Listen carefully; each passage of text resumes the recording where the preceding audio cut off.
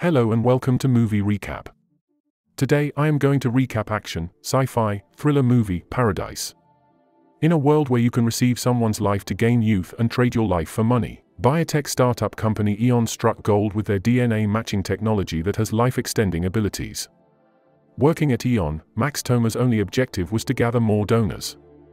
But when his wife loses about 40 years of her life to pay off a loan they couldn't afford, he recognizes the ugly truth of injustice.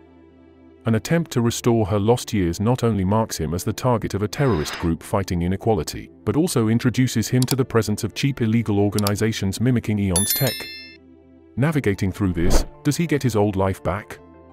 Max Toma is named Eon's Donation Manager of the Year, as he has successfully advised the transfer of 276 years in less than a quarter. Eon's CEO, Sophie Thiessen, reminds the gathering that numerous people would have achieved even more greatness if this tech had existed in the past. To ensure time does not get in the way again, she announces that 15 brilliant scientists have been given the gift of time through the Lucy Thiessen Foundation to prolong their research abilities at Eon's Chrono Clinic in Berlin. These scientists are being monitored by doctors and therapists after their rejuvenation procedure. Suddenly, a nurse pulls out a gun and kills the scientist closest to him, then proceeds to kill all the other scientists as well. He is later revealed to have been an undercover agent of the Atom terrorist group, which claims responsibility for the mass attack. Lilith, the head of the group, proclaims that they will continue to end the life of every recipient as they believe that Eon's tech was giving rise to inequality. Eon's new head of operations, Novak, informs Sophie of the infiltration at Eon. Sophie's bodyguard, Kaya, replies that a thorough employee background check was already being held to avoid such an incident in the future. The next evening, Max is returning home with his wife, Elena, when they see that their apartment had caught fire. Max tries assuring Elena that the insurance will cover their losses, but she remains devastated at losing their home. Their lawyer, Luna Ackerman, informs them that since the fire was found to be caused due to an open flame, they cannot receive any compensation from their insurance. This would mean that they have to repay the loan of about $2.5 million by themselves. Elena reveals that she had signed herself up as collateral for the bank loan, and since Max did not have a living match in Eon's database anymore, only Elena could save them by donating about 40 years of her remaining life.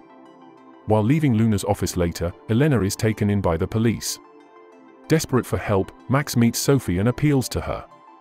While she promises to look into what can be done, Max does not hear back from her for several weeks. With no other option available to him, he helplessly waits at the Chrono Clinic for Elena's procedure to be done. Later, he takes her home to the only place he could afford with their low funds. Over the next few days, Elena ages rapidly to ultimately reflect the 38 years she donated. Suddenly, Max is informed one day of his promotion to Senior Donation Manager. Devastated by the effects of Elena's forced donation, Max intends to leave Eon when he spots Sophie. Unfortunately, she refuses to even talk to him. A few days later, Elena is taken to the hospital, and Max is informed that she suffered a miscarriage due to the donation procedure. Determined to reverse the effects of the procedure, Max follows a lead across the border and into Lithuania, securing multiple fake passports and a gun. Max returns to Berlin and follows Sophie to her residence one evening. Keeping watch through the night, he follows Sophie's car to the cemetery. The next morning, he finds the young woman who got out of Sophie's car alone in the cemetery and attacks her with a taser on the grave of Lucy Thiessen, near which he found the young woman. Max leaves the sign of the Atom Group and puts the unconscious woman in the trunk of his car. A while later, he takes Elena to where he had hidden the young woman and tells her that she was the recipient of Elena's time donation. He introduces the woman as Sophie Thiessen. At the cemetery, Kaya and Novak track a car that was seen nearby to Maximum. Meanwhile, Max desperately tries to convince Elena to leave the country with him for the reversal procedure he had arranged. They make their decision right on time, and when Kaya and Novak get there with their team, they find the place empty. Just as they were reaching Lithuania's port, Klaipėda, Max and Elena notice police vehicles and worry that they have been caught. As expected, the police were checking all vehicles, but Max and Elena make a narrow escape with the help of a family. Successfully on the other side of the border, Max and Elena make a stop to wait for his contact, Dr. Berg, to give them a call with further directions regarding the reversal procedure. A frustrated and irritated Sophie informs Max that she was Marie Thiessen, Sophie's daughter. When he says that he knows about Sophie losing her daughter, Marie clarifies that it was her elder sister Lucy who died. She continues to try and convince him and Elena of her true identity, but Max refuses to believe her. On the move again, they find an abandoned hotel and settle in. Driven by his objective, Max tells Elena that Marie could still be her match. When Elena reminds him that they cannot resort to reckless behavior, both of them realize how their views have changed. A while later, Marie attacks an unsuspecting Max with a loose door handle and manages to escape into the forest outside. But just as her phone connects to Kaya, she slips into a swamp. Abandoning all thoughts of hiding, she desperately calls out for help. Having followed Marie, Elena helps her out of the swamp and gets her back to the hotel. She lets Marie clean up and notices that she doesn't have scars from the donation procedure, similar to herself, proving that she was indeed not Sophie. When she tells Max about this, he insists that her skin must have regenerated after the procedure. He warns her that they shouldn't let her manipulate them. Overwhelmed by his love for her, she kisses him, leading to an unboxing session. Meanwhile, Novak announces that he has tracked Marie, and the team gets ready to leave, even as more reinforcements arrive at the hotel. Max and Elena are woken up by a group of armed young men. When asked if they were from Eon, Lilith, the head of the Atom Group, enters the room. Later, Lilith informs Max that Sophie always knew about Elena being her match, but instead of convincing Elena to go through the procedure as her donation manager, he ended up getting married after falling in love with her. She even brings to his attention how their loan had been sanctioned with Elena's life as collateral, and quite conveniently, just when Sophie needed an urgent donation, their house went up in flames, and the old man who was Max's only match in the database met with a strange accident. This ensured that Elena would have to make the donation, which meant Sophie got what she wanted anyway. Lilith even says that Max and Elena plan to use Marie exactly like Sophie used them.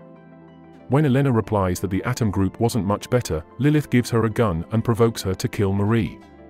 Faced with picking either Marie's life or her own, Elena is still unable to kill the girl. At this, Lilith points out that it is considered righteous when doctors at Eon take away years from someone's life, but it becomes clear how wrong it was only when forced to make such a choice ourselves. Max receives a message from Dr. Berg just then, and Lilith tells him that they have information about Novak and Kaya getting to the hotel soon. With Sophie instructing Max to get Sophie alone, Lilith sends him out to meet the reinforcements from Eon. He announces that Marie is safe and will continue being safe if they don't harm him. Inside, Lilith informs a member of her group that if Max messes up their plan, Judas will ensure that Sophie doesn't return alive. She says this while looking at Novak outside. When Max demands to speak to Sophie, a young lady walks out to meet him, speaking of her daughter's innocence. She offers Max an extra 10 million to begin his life with Elena again. Not tempted by the offer, he tells Sophie that he's not going to give up Marie for some money.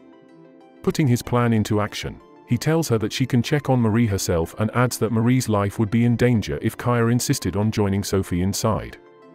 When Sophie agrees to follow Max alone, Kaya realizes that everything was a trap. She asks how Max knew that Sophie was going to be here in person.